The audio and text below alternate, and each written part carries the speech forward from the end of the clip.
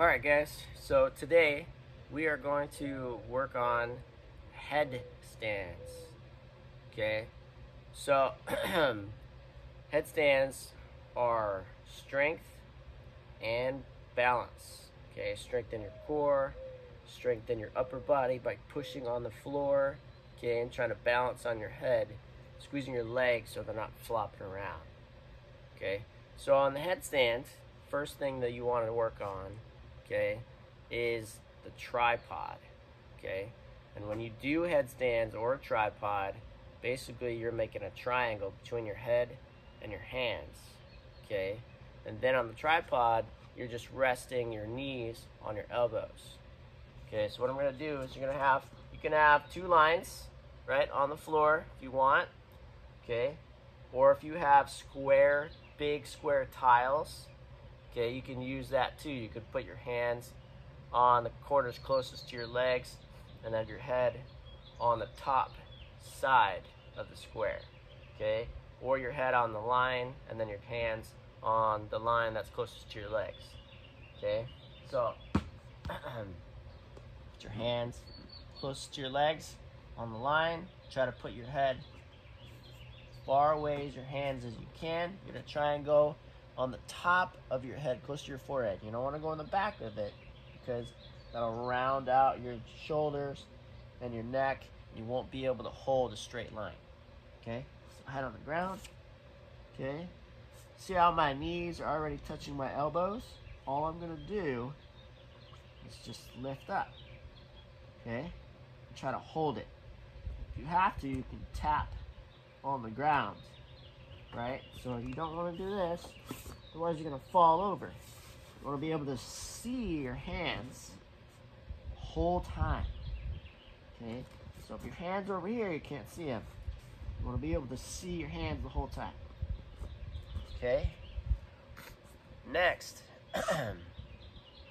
you're going to want to try and hold that. First, you're going to want to try and hold that for at least 10 seconds. Do that about 5 times. Try to get your balance. Okay, try to know where you're supposed to be at, where on your head. Okay, pushing into the ground. Okay, so if you put your hands on the ground like this with your elbows bent and I had someone try to lift up your hands, you wouldn't be able to because you're pushing a hole into the ground. Okay, and next, okay, is trying to have one knee and elbow together and one leg up in the air. Okay, and what you can do is you can actually turn around, okay, with your, it would be once you're up, your belly against or facing the wall. Okay, and that way you can use the wall if you have to, okay, for balance. So I'm going to turn around. So I'm going to have my hands on the line, my head out in front so you can see the triangle. Okay, and then I'm going to again start on a straddle, my knees on my elbows, and I'm going to put one foot in the air. You want to try to do it like this, but if you have to, you can use the wall as balance. Okay, and then you want to switch. Okay, switch.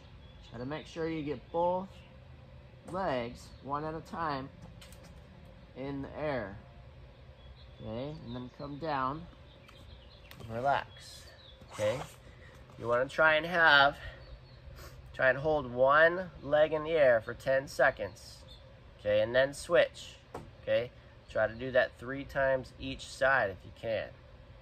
Okay, and then next is trying to do both legs, okay, in the air. Again, you can face the wall with your belly against the wall, or you can do it with your back against the wall on this one, right? So like we did with the handstands, if you kick up and you fall over, you can push back up against the wall.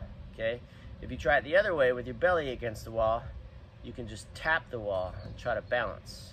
Okay, and you can do it both ways. You can try it a couple times one way and a couple times the other way. So I'm going to show both ways.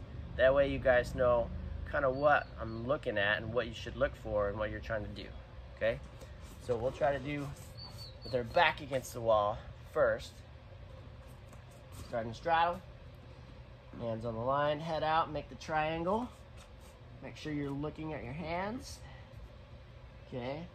Try to lift your legs all the way up together.